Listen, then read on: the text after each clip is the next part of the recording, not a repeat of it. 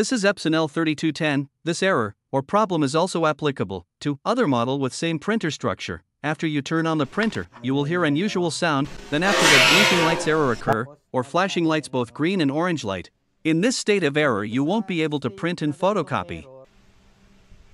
Yan, i-on ko, tas may maririnig kayo. Yon.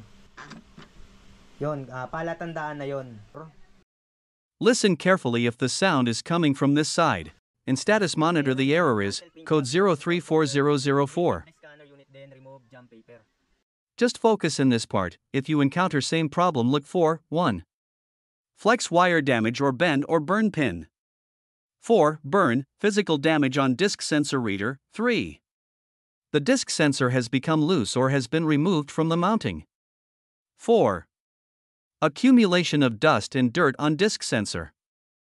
Possible solution: clean disk sensor if is dirty, reattach the flex wire if it is not connected properly, replace parts that has a burn or physical damage, reattach the disk sensor, stick it using a glue if loose or removed from mounting. The usual cause of this problem is when you always encountered paper jams, the disk sensor is gradually loosening from the mounting.